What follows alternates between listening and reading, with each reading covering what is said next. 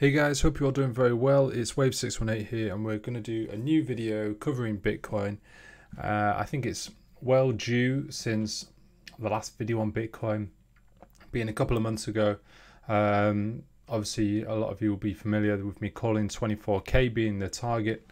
A lot of people gave me stick for making such a call, saying there's no way Bitcoin could come down so low.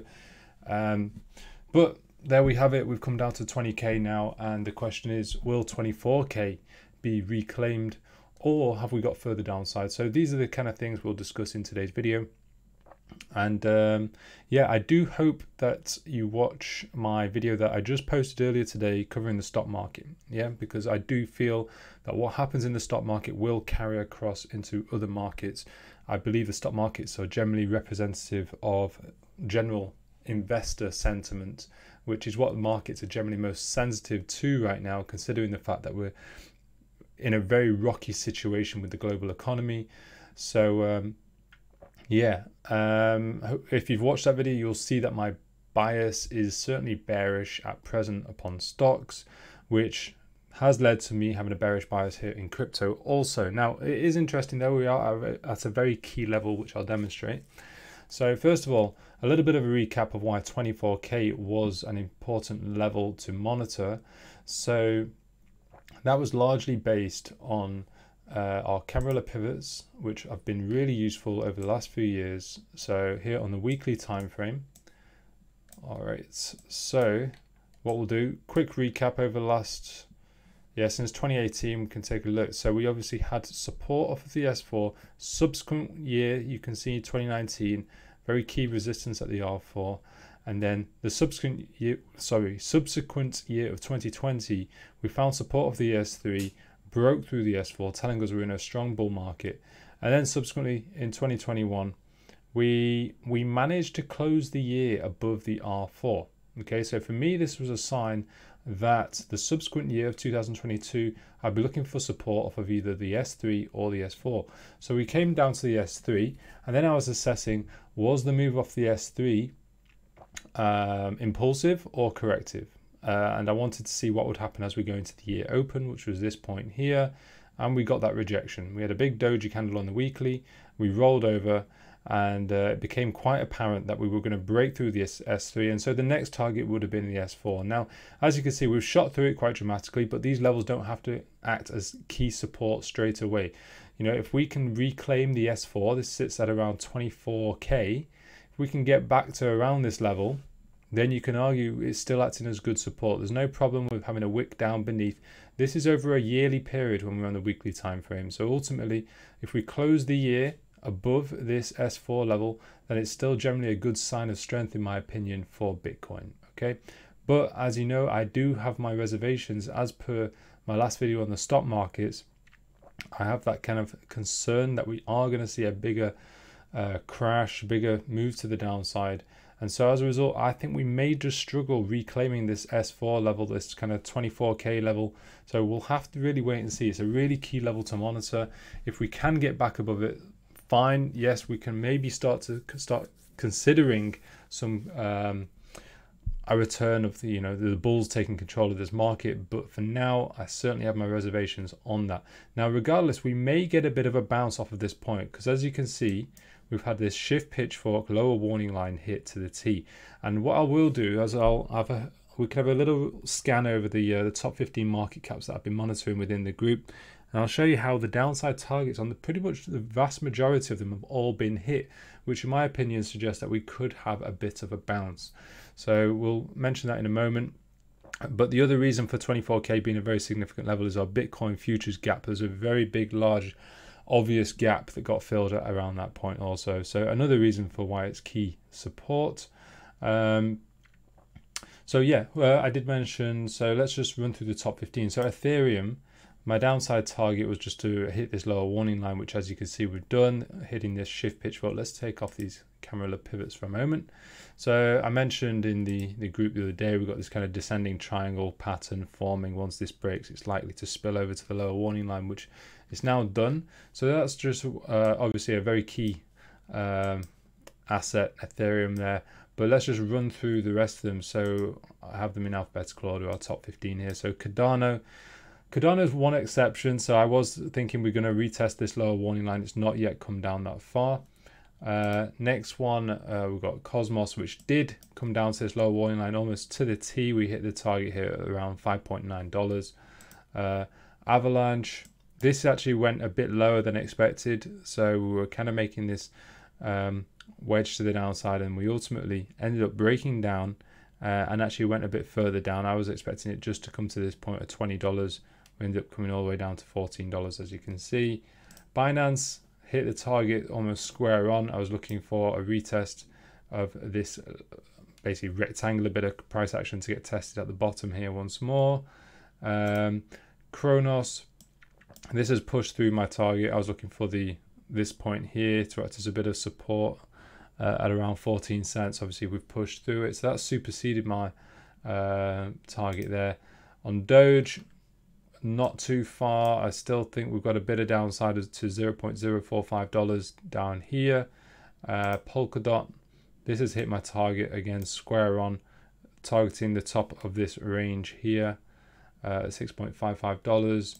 Litecoin just about pushed through my target, which was down here at $47. Polygon, this has hit the target nicely at around 0.359, hitting that lower warning line. Near, very near my target of 2.95, as you can see. Shiba, this hit the target square on. It was the middle of this range that we were targeting here at 734. Solana, very, very close to the target now. At the bottom of this range was what I was looking for at $24.8. Ripple, really close to my target. We were looking for 27.5 cents. As you can see, it's come down to 29. So everything getting very, very close to the target. Some actually pushing through them slightly, but you can see a lot of these charts are hitting very key levels that I've been anticipating for a good while now. And so it could pose an argument for a bit of a bounce. But yeah, just coming back to Bitcoin, as I say, we're into the lower warning line here. So we could get a bounce, maybe at least to the lower median line, for example. But ultimately, I do think we do keep rolling over. I don't think it's going to mark out a major bottom. Now, one of the key things in determining, whether this is a key low or not, is obviously looking at stock markets, which, as I say, is discussed in my last video, but also looking at the macroscopic count. So I do want to take a look at that. So that would be best seen on the BLX chart. So I'm going to pull that up now, and we're going to pull it up the weekly time frame. Okay, so here we have it. This is my wave count. So no doubt this is wave 1, 2 up to here. Okay, the log scale is always a little bit misleading. Take a look on the linear scale. So wave 1, no doubt about it. 1, 2, 3, 4, 5. Okay, there's really no question about that in my mind. Then I'm very happy with calling that a wave 1, macroscopic wave 1, because of the very nice subwave count, 5 waves. This is your macro wave 2, macro wave 3, coming up to your 20k. And so this is where it all becomes very debatable. Where does wave 4 end? Okay, so with that said, let's come back to the log scale. So there's various arguments. So you could argue wave 4 finished here, and then there's an argument wave 5 finished. If that's wave 4, you could say 1, 2, 3, 4, 5. There's one potential argument. Yeah, that could argue your wave 5 top is in there. Alternatively, you could call it a wave 4 triangle, A, B, C, D, E, and then maybe you got the 5th wave completion would then be here, I would say, because this pullback would be too large relative to that one to call it a 1, 2, 3, 4, 5. So I'd say probably there, and this is making it a more complex, expanding type flat pattern. So yeah, there's different ways to count this, but regardless, I would have to say, based on how the stock markets are looking, based in the degree of the sell-off, I would have to argue that the 5 waves have completed. Of course, the bulls here that will be clinging on to the prospect of that being wave 4, and wave 5 is yet to finish. Let me just remove this other count. Let's remove that one. So the people who are trying to cling on to a bullish scenario will be looking at a 1, 2, 3, 4, 5 as searches. Make it a little bit smaller. Okay, so 1, 2, 3, 4. Now I can't. This is the bullish count that I would be considering if we do get a considerable bounce, start pushing above 24k on Bitcoin. Of course, stocks would also need to show strength, and I'll show you what I'm looking out for on stocks also in order to switch my bias to bullish again. But at present, as it stands, I would be thinking that our wave 5 top finished at this point. Okay, and so with that said, we need to think about how far it can come down and how long it's going to take based off previous wave 2 corrections. Because if wave 5 is in, that's a macroscopic wave 5. So we're talking about a wave 5 from the genesis. Then we're then looking at a subsequent major wave 2. So we would have had a major wave 1 all the way from the genesis to the top at 69k. Then we're going to have a wave 2. So you've got to compare it to wave 2s of a lesser degree. So we can look at this one, we can look at this wave 2. So that's what we'll take a look at in just a moment. All right, but yeah, essentially I would have to at this moment say that wave 5 is in, bringing this here. And I'll show you the invalidation point for that. As I say, I want to see Bitcoin reclaim 24k, and Nasdaq is what I'll be looking out for on stocks. So let me just show you on there. So Nasdaq, I mentioned in the video earlier today, so do check that out if you want a more detailed explanation. But we've got a bit of volatility coming in because the Fed has just announced it's hiked interest rates by 0.75 basis points. Bringing it to a 1.75, and they're talking about it reaching 3% by the end of the year. So obviously that's brought in a bit of volatility today. The UK obviously announcing its interest rates tomorrow, and the Euro announced theirs last week as they hiked rates also. Obviously all trying to control inflation. Yeah, the Nasdaq, I'd want to see it get out above this upper warning line. Okay, so for me to switch my bias again to suggest that we're seeing a bit of bullish momentum coming back into the markets, Nasdaq needs to come above this upper warning line. I don't care about it pushing through the median line. I don't care about it reaching the upper median line. It needs to take out this upper warning line in order for me to switch my bias once more. So that's basically what I'll be looking out for on stocks. Just taking a look at Bitcoin again. So, sorry, the BLX chart is what we'll come back to. That's the key one at present. So, yeah, if we just compare the last previous wave 2s. So, let's just bring this like this. Let's go on the linear scale. So, we've got, first of all, we've got this one here. 1, 2. So that was a huge retracement. I just want to show you when Bitcoin retraces, it retraces properly. So this is beyond the 0.886 fib. You're approaching definitely a 90% retracement right there. So that's our first one. Okay, 90%. Okay, next one is 1, 2, 3, 4, 5, and this is your next major wave 2. So how much did that retrace right there? Again, let's put our fib tool on. Here, you're probably getting at least to 80%. As you can see, it's not quite, let's bring this up a bit. It's not quite come down to the 0.886. It's probably coming down to around 85%, something like that. Yeah. So you can see this is the kind of retracements you get when you get these parabolic runs up. These charts that run in a parabolic fashion, they always retrace a lot more. They're very volatile assets. So, yeah, that's basically what I'm looking out for, kind of a 80 to 90% retracement. Okay, I think that's quite reasonable to look out for. You can also see in terms of how long the retracement lasts, they're relatively fast. Again, let's zoom in on the first one. So let's take a fib time, and we'll go from the genesis to the peak, and this one actually took 50% of the time that it took to go up in order to retrace. Okay, so it took a while, to be honest, about 50% of the time. And on the next one,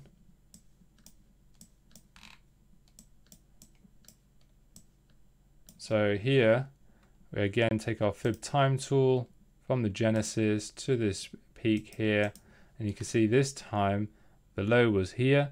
So I'd say that comes to around maybe 30%. Yeah, 30% of the time that it took to make the wave 1, the wave 2 took 30% of that time. Okay, so around a third. So in terms of how long this next retracement is going to take, so don't forget, I mean, Bitcoin since its genesis now has been around 12 years. So if we're talking about a third of that, we could talk about a retracement for lasting 4 years potentially. Now I'm not too sure it's going to last that long. You'll see in today's video I mentioned when I covered the stock markets that I think the US election 2024 could be a pivotal point, and that's where I've got November 24 here as the likely low here on Bitcoin. But I also think it's going to retrace further. As I say, I think it could come down to around between 80 and 90%. Now it's already retraced 70% from 69k all the way down to 20k, which it's reached. It's retraced 70%.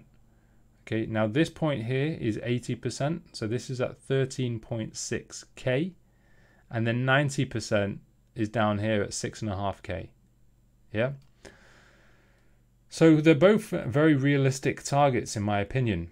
Okay, people are saying there's no way Bitcoin can come down this low. It's established itself. It's got too much investment. Well, at the end of the day, you've got to look at what Bitcoin represents. It's meant to be competing with fiat currency. Yeah. When's the last time you bought a loaf of bread with Bitcoin?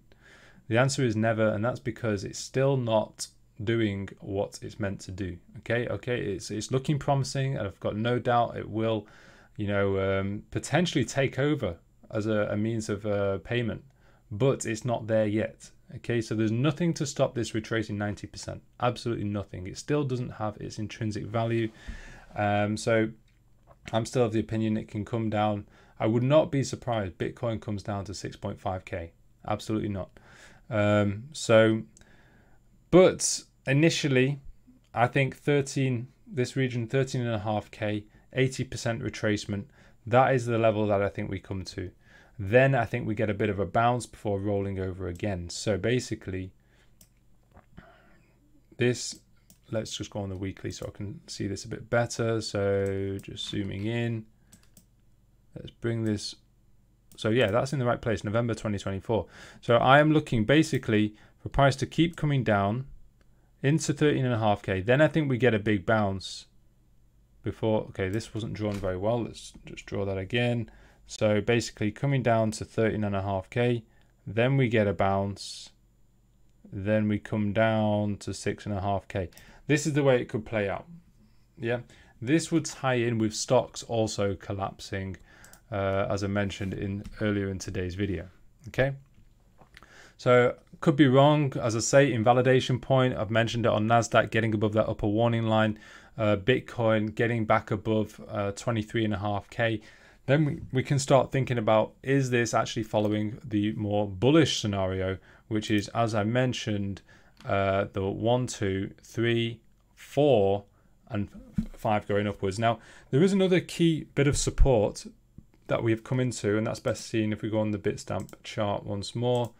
So let's just take a look at that weekly time frame. So this is your 20-week simple moving average. It's a very key line. Let's take off the other annotation so we can focus in on that. So this is your 200-week simple moving average. You can see support back here, support. So, oops, let's remove that.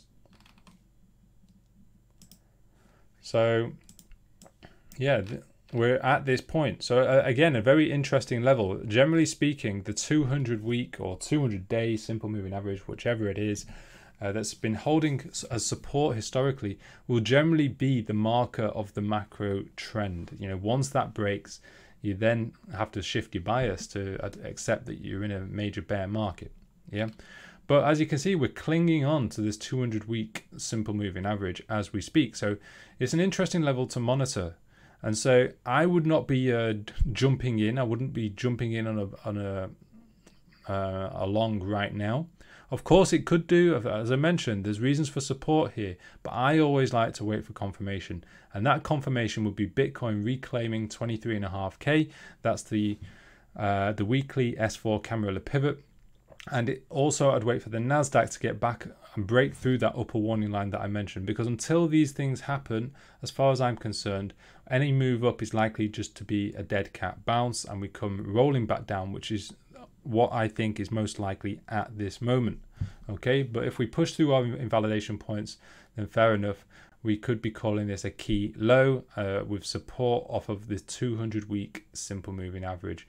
But yeah, as I say, at the moment, still got that bearish bias. So I think I've mentioned the key things here. Let's just go back on the daily, bring back our annotations. So yeah, I think we might get a bit of a move back up to this 24K or 23.5 where our S4 camera pivot weekly time frame sits. But I think we might just keep rolling over to the downside. As I say, Bitcoin then targeting that kind of 13.5K mark. Then we get a bit of a rally. Now, I do think when we do see any further upside, altcoins are going to do better than Bitcoin. I think the Bitcoin dominance chart will start continuing its downward move. And yeah, because the altcoins seem to have really been hit hard. So yeah, that's the way I'd be looking at it as things stand. So overall, still see this as a strong bear market. There is a small argument for a bullish move off of this low. As you can see, we've hit our lower warning line. We're at the 200-week simple moving average. I would want us to reclaim this 23.5K level, which is very important. So yeah, I think that's pretty much sums up everything that I wanted to mention in this video. So let's see how things go, guys. We'll update you if anything kind of changes my mind on things. Until then, take care.